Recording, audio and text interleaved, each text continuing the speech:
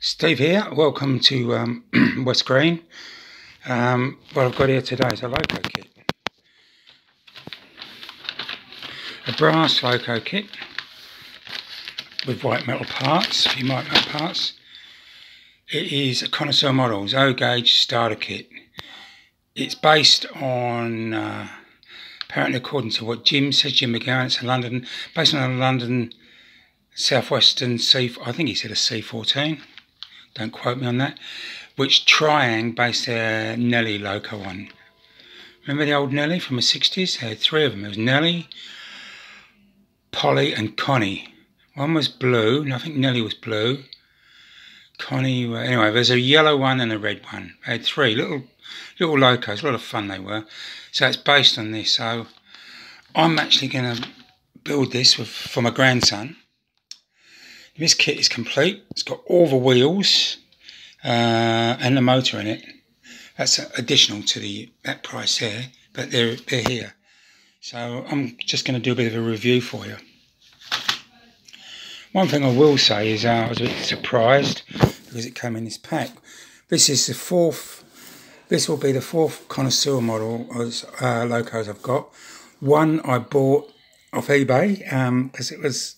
Jim didn't make it anymore. That was the N7, and I just happened to buy one built. It was the only way I was going to get one, so I got it and repainted it.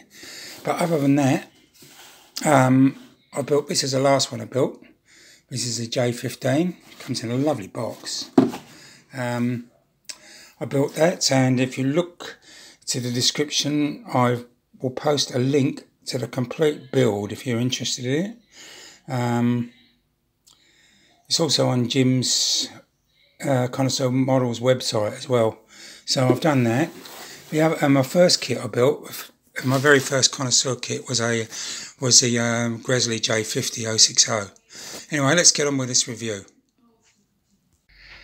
First, I suppose I should say what I believe a loco kit is. There's various definitions of what people think it is. Some people think it's just a pile of parts that you have to cobble together yourself and cut things out and shape things. Now some things do need shaping. To me, I would say a kit is like an Airfix kit. You can put it together with reasonable skill. You can put it together and build a reasonable representation of the chosen model. It might not have all the bells and whistles on it, but you should be able to build it. And build a generic model of it, or it should have all the parts and good instructions. Now with this kit, the basic kit is this. You don't get the wheels and motor, but you can choose different motors and wheels. So I've got these with it. So basically, what's in the box? Well, the bag. That's what it can look like, or you can paint it any colour you like. It comes with one fret,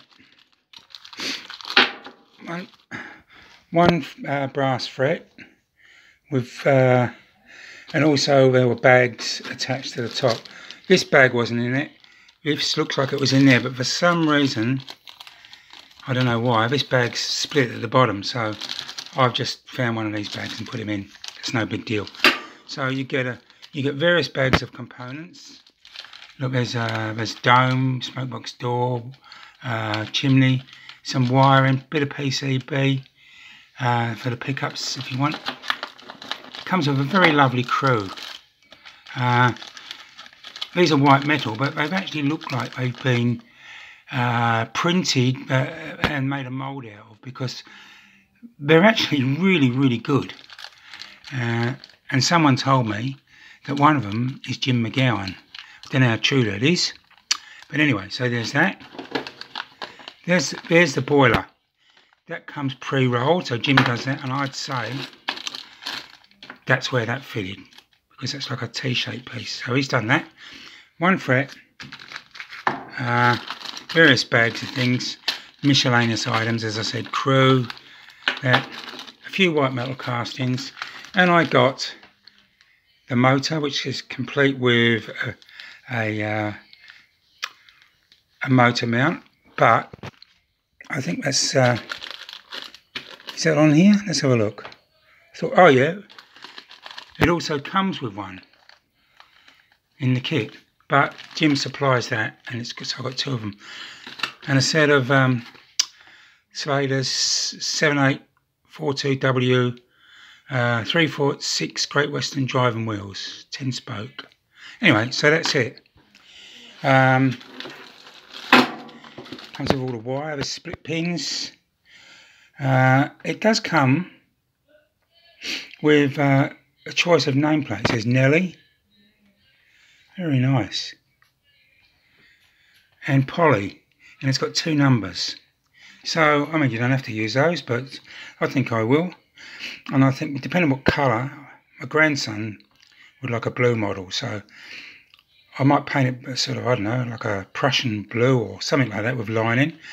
And I think I might paint the black, I could either paint the background black and then rub over it to expose the brass, or even red. I think red might look good. There's the frames. And actually, these just fold up. There's extra frames in the middle, but part of it, you just have to fold it up and solder it. But we'll go into that when I build the kit. What I really like about this kit, I mean, these are very buildable. If I was going to build, if someone said to me, I want to build a brass engine, I've never built a brass engine, and I think it would be true to say that just about everybody I know, especially in O gauges, would say build a Connoisseur loco. And my recommendation would be to build this. This is a fabulous set of instructions. It explains the basics. Very comprehensive, I'd say.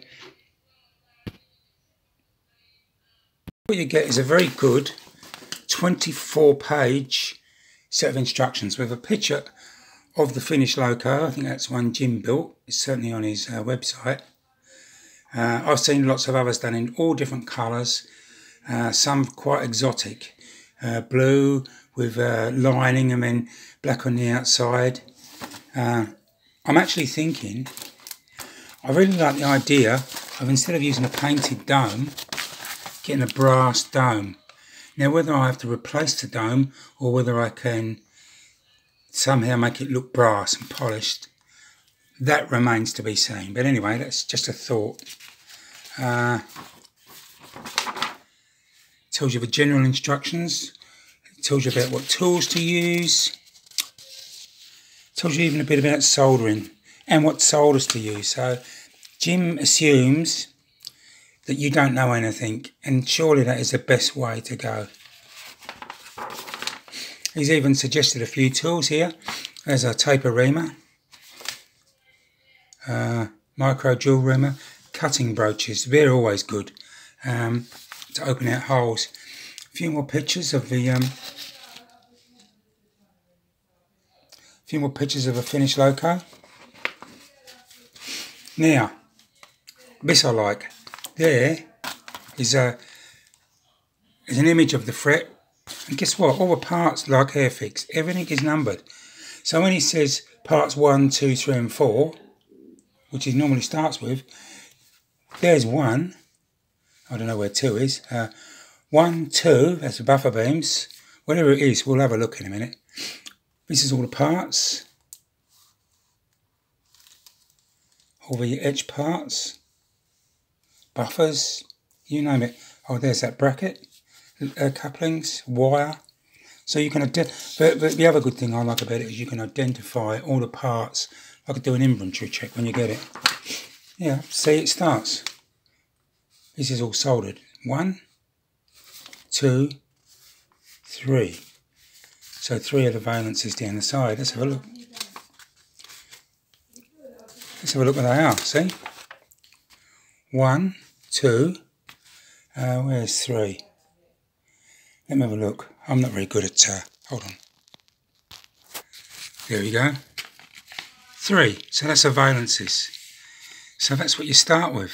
So, and basically Jim works way through it. Start at 1 and go up to the end. Shows you the general detailing of it. The boiler,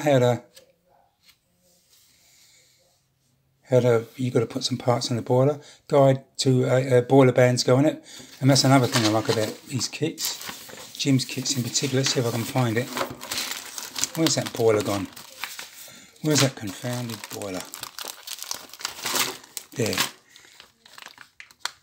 There's marks on there, like etched marks, and the boiler bands, wherever they are grooved. So they go in there, so they're all going to be straight.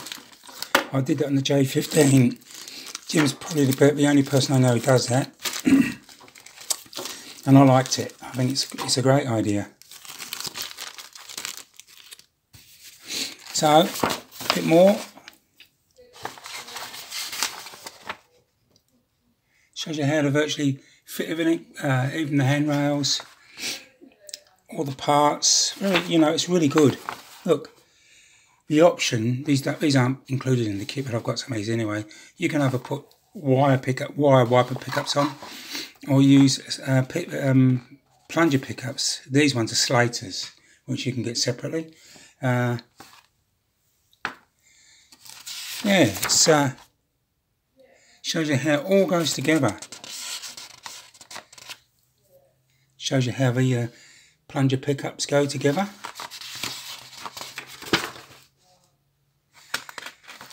Tells you how to join the boiler on, and there's a couple of ways you can do that. You can solder it with white metal solder. You can use epoxy resin. It's a two-part epoxy. And some lovely pictures of the finished model. Look, it's going to be a great build up. I'm going to really enjoy this. So anyway, I'm going to document this whole build. So if you like what I'm going to do, subscribe to my channel and click the bell icon. Give me a like if you like. It's always good to have a like. But if you click the bell icon, every time I upload a video, you will see it. So someone's asked if I could do the starter kit. So, oh, love my clock. What time is it? 8:30, I think. Yeah, at night. See? Dark here. So there you go. I think I'll call that quits. Anyway. Yeah, so I'll put it back. I think what I'll do, because this is an empty box now, I'm going to put all the bits in there. Might as well use that. Love these boxes. Anyway, that's it.